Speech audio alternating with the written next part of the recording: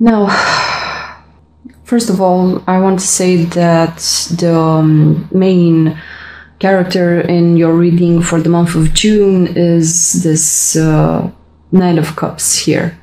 So the Knight of Cups is looking like he's jumping from one thing to the other without gathering the experience from what has been, because they're holding their cup high and mighty. So they want to be the knight in shining armor and offering this cup, the cup of their heart, to someone.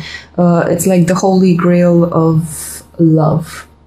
So right off the bat, I see a lot of people in this reading. It's almost like a soap opera in the month of June for you, Virgo. A lot of people. But these can go several ways. So let's start from one, the Magician, because he is number one. Okay, so the Magician may embody a person that has all the creational elements at their disposal, and they can create things in their life. They are very capable, and they're mostly like an architect, and they're getting ideas, flash of insights from the divine, and they're gonna move on to creating them because they have the power at their disposal. And it's one. So you're starting the month of June here with you being very well aware of the fact that you have everything that you need and you can start creating that which you want. The power is at your disposal. It's up to you to use it and to create certain situations for yourself. It may relate to your love life or your work or your own personality in general. All that we know here is that you are very in tune with existence, and now you know how to play with these elements as to change your reality according to your ideas, because you can see the flash here. After the Magician, we have this Queen of Cups. These two cards here may relate to a scorpionic type of energy. Scorpio is usually water and fire. So you can see here the water, and you can see here all the elements, but Scorpio is a shapeshifter, and they can change and be represented in tarot by any card. Okay, so a bit of scorpionic energy here. Queen of Cups, she has this superpower of emotions. Water is her element. She's also a queen, so she's a bit mature, but she is on the receiving part. This may talk about female or male, it doesn't matter, but in the month of June, they're coming up as being in their emotional power and being in a receptive mood. Well, not so receptive, as right behind her you have the Three of Cups. Three of Cups may talk about a celebration. It may talk about a love triangle, or it may talk about love bond between two people and love between them. So what I'm seeing here is that the Queen of Cups is sitting on her throne with her toe dipped in the water, and right inside, after her comes this Three of Cups. So she may have been involved in this type of situation, either a celebration, or she may have been in love with someone recently, or she may have been part of a love triangle. But it's right here after her. It's after her, like it's in the recent past. It's in the recent past, she may have been involved in this type of an energy of Three of Cups. So you see these people here, they're hanging above water. These are emotional waters and they're ready to be baptized in them. It's some sort of experience that will bring about emotional knowledge. Okay, and if you look closely, you can see these cups. It's like they're having wine is also representative of blood, because they're both red liquids. Okay, so these people are, as I said, being baptized in emotional waters.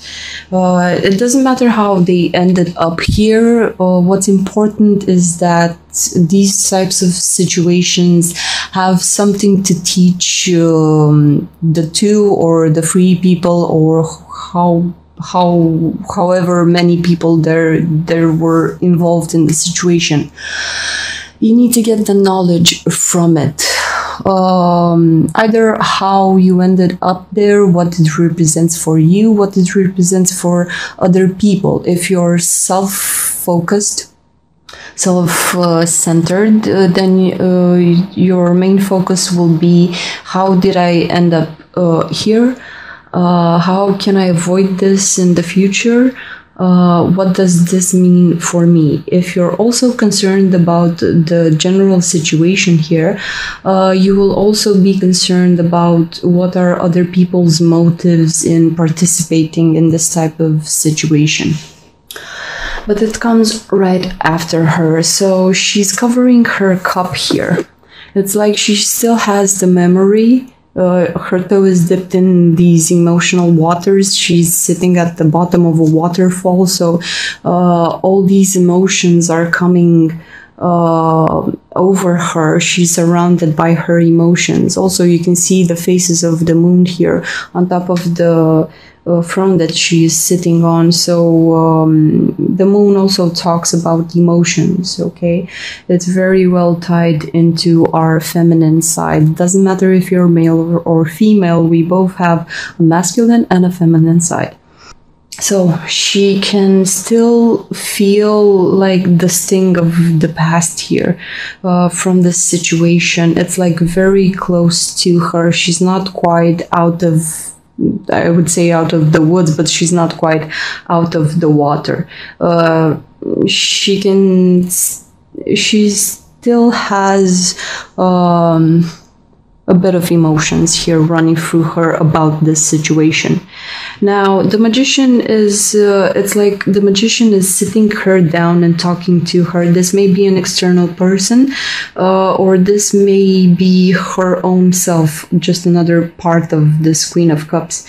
And you can clearly see the magician. He is... He has his hand, one towards the sky and one towards the earth. So this talks about that hermetic principle, as above, so below. If it's in the macrocosm, it's also going to be manifested in the microcosm. So if this has happened on the exterior, clearly the Queen of Cups has some issues on the bottom of her heart that she needs to deal with, she needs to face, as to not end up ever in this Three of Cups types of situations. I'm getting the feeling that the Queen of Cups in this reading, she's very dissatisfied upon how this situation went. Okay, so the magician here, it's like it's sitting her down and telling her, as above, so below. So you still need to work on yourself in some aspects of yourself, in your soul. Really search inside, see what it is that's vibrating on the inside that resonates with this type of situations on the outside. She is oriented towards the magician with her back towards this Three of Cups here. So she's no longer involved in a way. This situation, she may have been involved in it, or this may have been done behind her back. It's like when you throw a stone into the water, it's gonna create ripples. And here, with her toe in the water, it's like she will feel these ripples, even if this sort of situation has been done behind her back.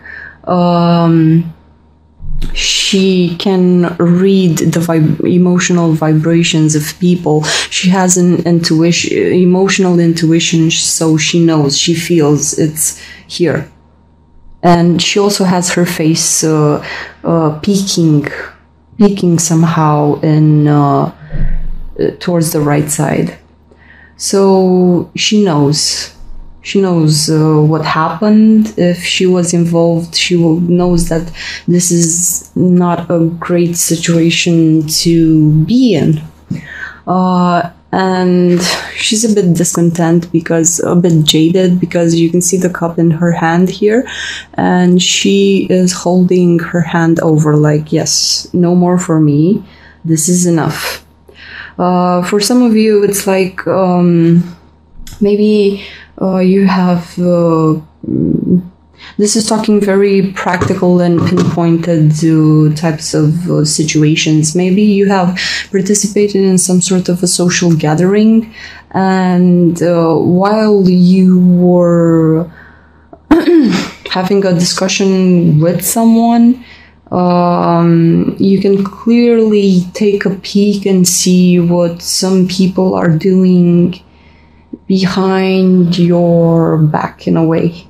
It's like you can see, you can feel the emotional vibrations of other people and what they are doing for some of you.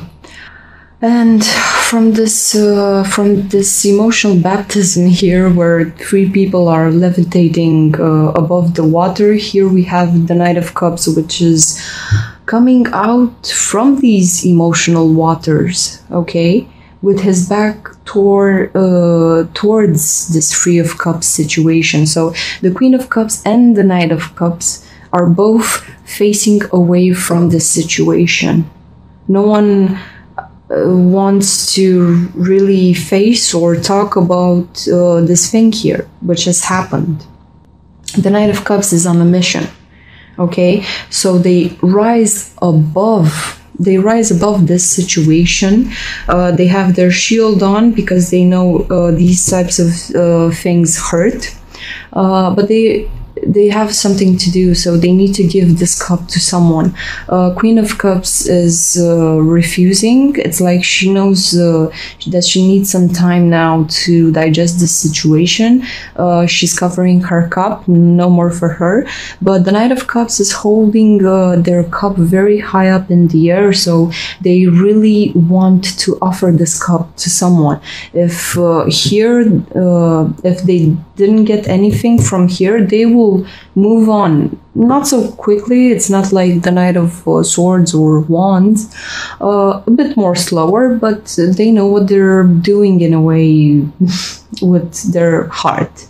But here you can see them, they have risen above the water, so they're not actually touching the water. It's like a geese moving across water, you know.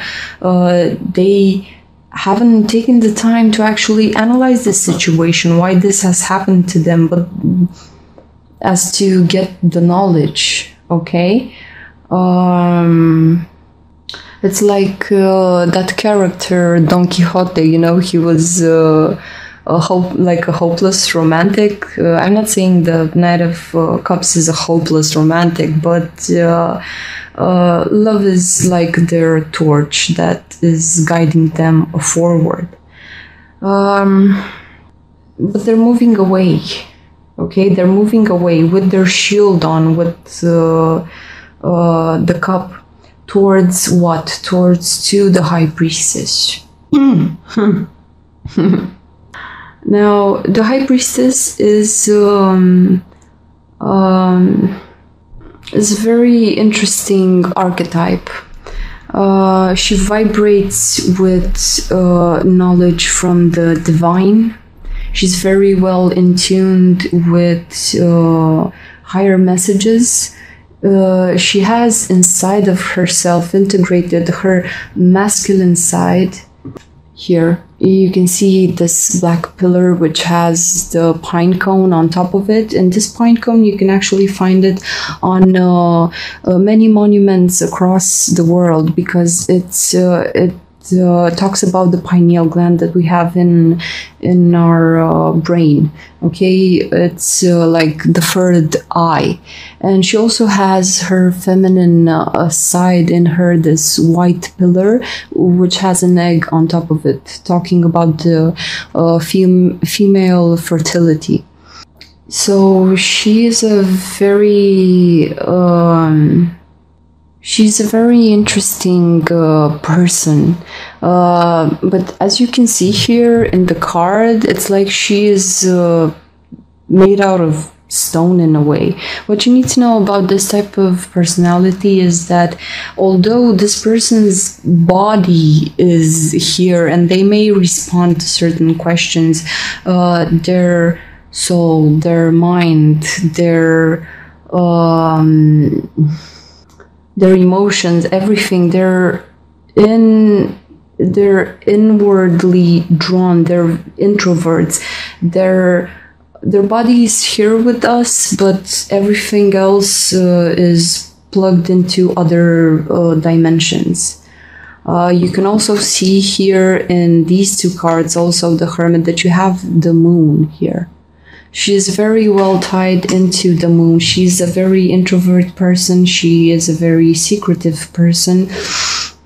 If you say something and, take her out of that frequency of her spell, of her research here, the knowledge from the past, it's like she will react in feisty ways. This is... it's something about this card with the two pillars, because you have two, the High Priestess.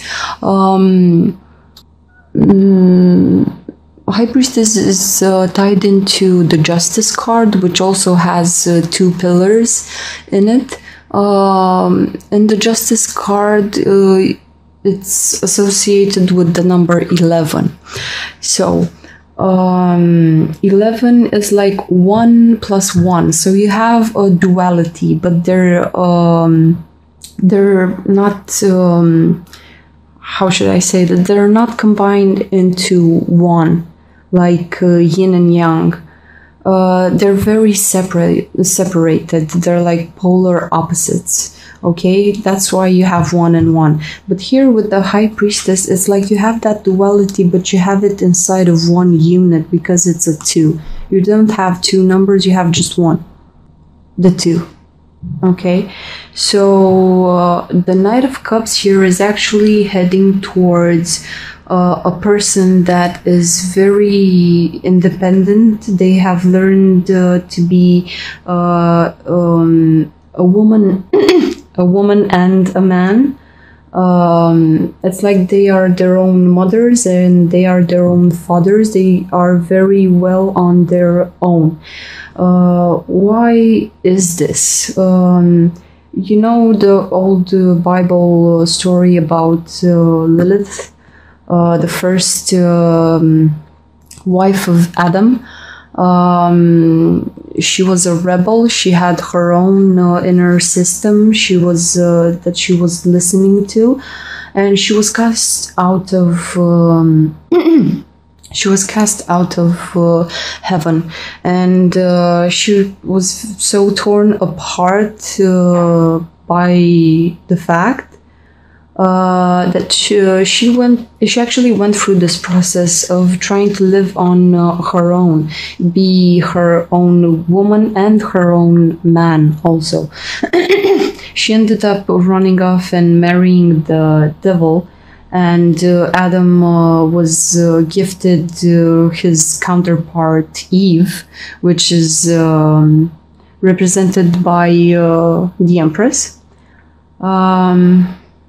But this is a person that has their own guiding system. They don't need exterior forces, you just need to leave them alone in a way. I don't know if it's good that the Knight of Cups is heading towards this in this direction, but we will see in the month of July what comes of it. Now, the High Priestess here is flanked by, on one side, by the Knight of Cups, which is coming towards her with his heart. She is, we don't know where she is actually, because it's like she's made of stone here. She has her book of knowledge, so she has a lot of experience. She has a lot of knowledge pertaining to existence. This is a very spiritual person, and when I say spiritual, I don't mean necessarily that they are, I don't know, a good Christian, or they just know things. They are very in tune with their intuition. The moon and their intuition are the guiding elements of this person. Sorry. And then you have 9, the Hermit. You have 9, the Hermit, so this is a very,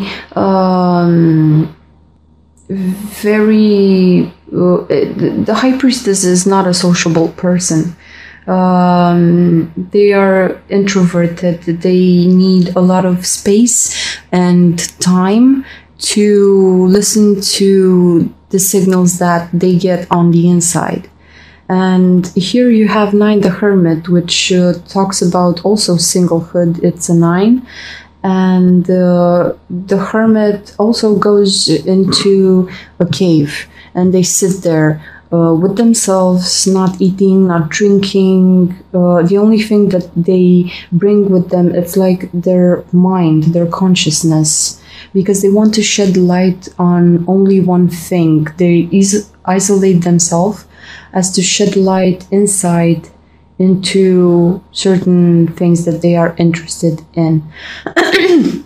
So these two here, if there are one person, I don't know towards who this Knight of Cups is heading, because this person is shedding light inside of themselves. So the High Priestess here, it's like she's made of stone, and the Hermit usually goes into a cave with the small light here. So this person is deep in meditation, deep in self-reflection, deep in self-discovery, self-knowledge, feeling of oneself, really shielding themselves from the whole world, because they're on this journey of self-knowledge. The Knight of Cups may be also on a journey of self-knowledge, but they want to know themselves by offering their hearts in emotional situations. That's why maybe they have been involved with the Queen of Cups here in this type of thing, and now they're moving towards the High Priestess. So both of these people here, the High Priestess and the Queen of Cups, they're both embodying this witchy feminine archetype. So it's like the Knight of Cups has a certain type that they want to experience. It's like they know if they want emotions, they or gather emotional experience, they need to head towards these types of people. Okay? Which seem difficult, but they are very experienced. They can feel their emotions. They're very well in tune with their intuition and the moon. So we have a lot of references here to the moon. You can see the moon here in the Queen of Cups' throne. You can see the moon here over seeing the High Priestess, and also here with the Hermit. Now, another thing that I see here with this Knight of Cups, this may be you or someone in your life, but the Knight of Cups may also be tied into the Magician and the Hermit. Because you have this, one is starting off the reading, then you have 9, the Hermit. So This Knight of Cups may come from this start where they know they have the power to manifest certain things, and now they're trying to build it. So they feel like an architect. I have all this power. This may be you, Virgo, thinking that, okay, I have all these elements, all this power. Now I can start building my love life or my bonds or my experience in this emotional domain, okay? And we see you here halfway through the process. Like I told you, Don Quixote, you know, the hopeless romantic that is trying to conquer people with his heart. Bit naive of heart. And at the end of it, it's like you have Nine the Hermit flanking, ending the reading and being oriented towards the past. So actually analyzing what they have achieved, what they have done up until now. Okay? 1 the Magician, 9 the Hermit. And 1 plus 9 is 10. 1 plus 0 is 1, so you're gonna get back to this thing. So this is like a whole cycle that's ending here, okay? This is your timeline in a way. So you're starting as the architect, here you're actually on the mission, and 9 the Hermit, looking back, analyzing what has been, as to gather the knowledge. So that's why the Knight of Cups may actually not sit here with this situation like the Queen of Cups is doing. That's why they're moving forward, because they want to create. They want to give the cup of their heart here. Now, the Hermit is also shedding light on the High Priestess. And the High Priestess may talk about secrets, okay, hidden things. Also, the Moon reference here in these cards. It's very hard to see things in the nighttime, only with the light of the moon.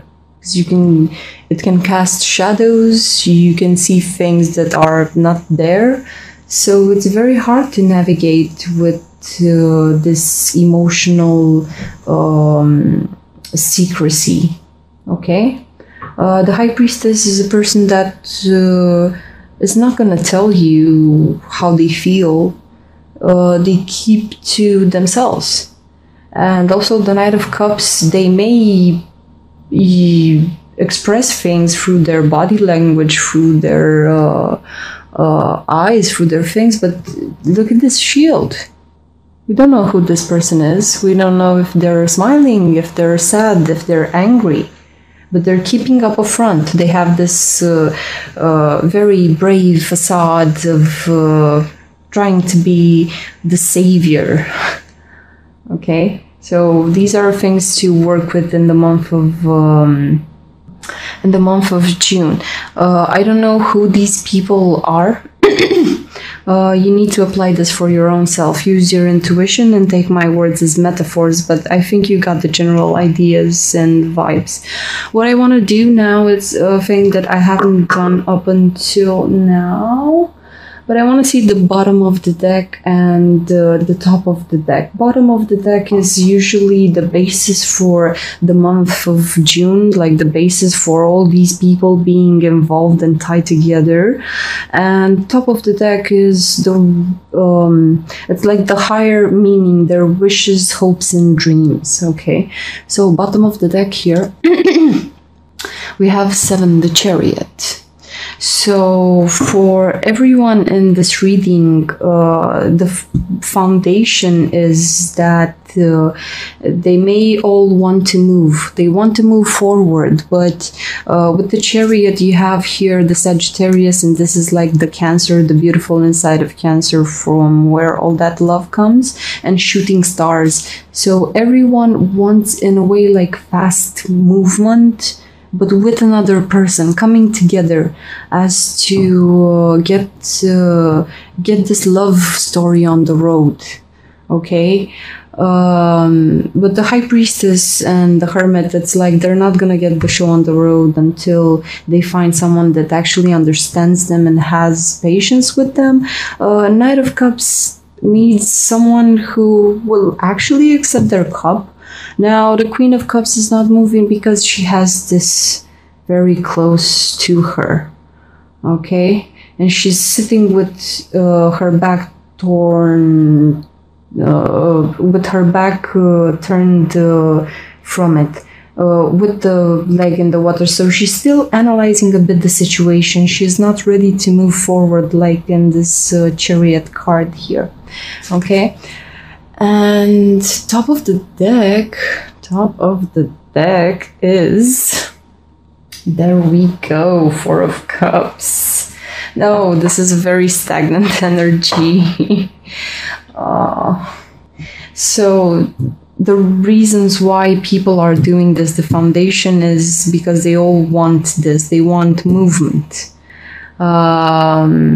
Their hopes and dreams and the higher meaning for this is, which is weird because but I'm not gonna get into that. Their hopes and dreams are emotional stability in a way. Emotional stability with another person. So I normally would expect the Four of Cups to come here in a way because everyone is stagnant. So this would be like the foundational part for this reading. But apparently the foundation is, the basis for this is waiting on another person as to get the show on the road. The higher meaning for waiting, like this Four of Cups person here, is they all want emotional fulfillment, okay? Four is very stable, is very immobile. It's like being the sort of a Buddha figure sitting underneath the cherry blossom tree with your emotions and being okay. And here you have another reference to Cancer, okay? So like here in this card. So this is actually beautiful in the way. I mean, everyone in the reading wants to be with another person as to achieve the higher octave of the month of June is to achieve some sort of emotional stability. And it's a bit interesting because Queen of Cups, she is sitting, okay? The High Priestess is also sitting. The only people that are moving are the Knight of Cups and the Hermit. Well, I wouldn't count the Hermit also. He's more of a inside of yourself traveler. And the Magician is one that is stagnant, but just because he does his spells right, he manifests things outside of him. So that's why he doesn't need to move. Also, the Hermit sitting in a cave doesn't move so much. Yeah. It may not be fun to experience all of these things, but I think everyone comes from a good place in this month. I mean, the foundation and the hopes and dreams and the higher octave of this, it's beautiful. Just because some situations don't fit well or people don't fit well together, we don't need to be so angry, so feisty, or take it personal. It takes a lot of time to find your person, your situation, your place in the world, things of the sort. And you may run into people and end up in these types of situations just to get the knowledge. If you tomorrow would meet your soulmate, for example, or twin flame or things of the sort, would you be ready? Do you have all the experiences necessary as to have a great life together? No, you sometimes need to go through bad things before you meet that one person. Some of us, we need to go through these rough patches after you meet your soulmate or your twin flame. So it's healthy. Any type of experience is healthy. So try to take care of not acting feisty, insulting people and things of the sorts. These experiences are necessary. Just look at the Knight of Cups. He just comes out from this situation, but he moves forward because he has his heart on his sleeve, the Holy Grail of love there, and he's moving forward. He has this shield on. He needs to evolve more, but he is a believer, okay?